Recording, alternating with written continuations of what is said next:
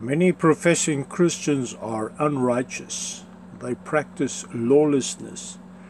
Not only do they sin, but they approve of the sin of others. God never changed. God never became tolerant to sin. Jesus Christ died for sin. He did not die so that you can sin. He paid the price for sin so that those who obey Him, repent, stop sinning, be baptized in water and follow Him, can have eternal life. The soul that sins will die. Christians that practice lawlessness will end up in hell.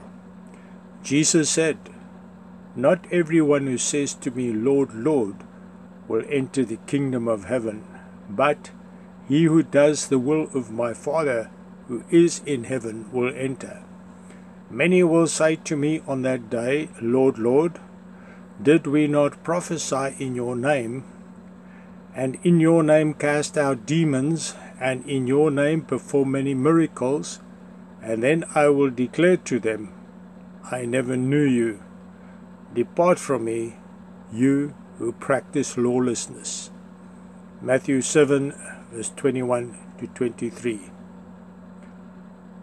May Jesus bless you.